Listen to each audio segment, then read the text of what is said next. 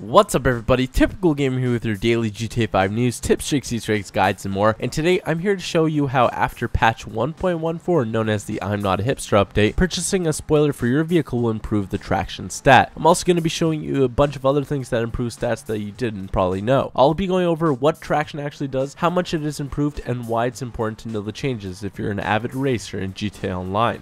So, for those of you less familiar with what traction really is and what it affects, traction is the vehicle stat that dictates how much friction there is between the vehicle and the terrain that it's on. With less traction, your vehicle grips less to the terrain and you lose control far easier than if you had a lot more traction where your vehicle would grip to the terrain far better. With that being said, prior to patch 1.14, there was no way to visually increase the traction stat bar or the top speed stat bar as well. But like I said previously, after the I'm Not a Hipster update, Rockstar has made it so that if you purchase a spoiler on your vehicle, it will increase the traction stat, meaning that you will have more control and grip on the road with your vehicle, which is especially helpful for racing, possibly giving you the extra edge you need to win in a GTA Online race. So all you have to do for this increased traction boost is go to any LS Customs and put any spoiler on your vehicle. It cannot be the one by default, because that brings up an interesting question. If there's a vehicle with a spoiler on it by default, like the Comet or Infernus or the Allergy, does that make them have increased traction already? And simply put, the answer is no, that if you want increased traction on those vehicles, you will have to purchase a new spoiler. And you'll actually see that the stat is now increased and it's reflected in the LS Customs menu.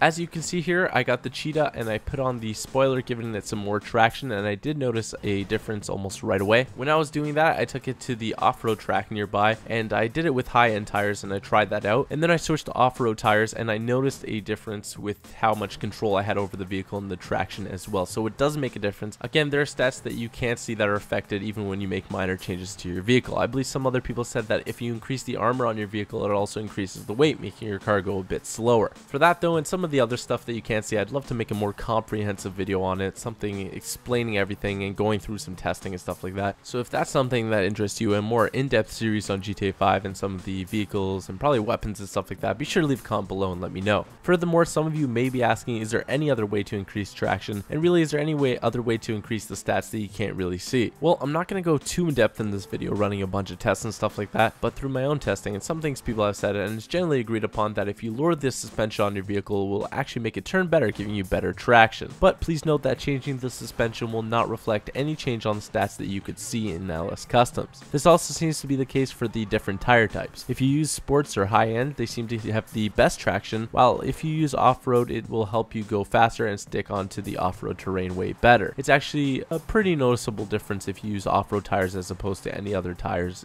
on the off-road.